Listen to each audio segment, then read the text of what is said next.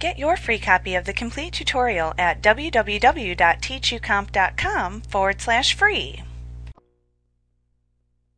When you edit your forms and your reports, you are often editing the objects inside of the forms and reports known as controls.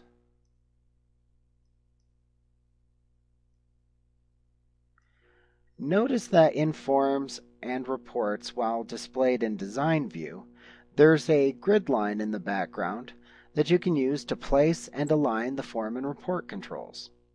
There's also a ruler which you can use to take measurements. They can both be turned on and off by clicking either the ruler or grid buttons. In Access 2010, these buttons are located on the Size and Space drop-down button within the Sizing and Ordering group on the Arrange tab in the Form Design Tools Contextual tab within the ribbon.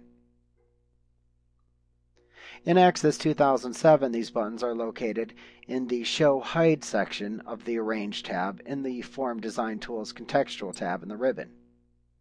Each time you click one of these buttons, you will toggle the display of either the ruler or the grid on or off in the design view of the form.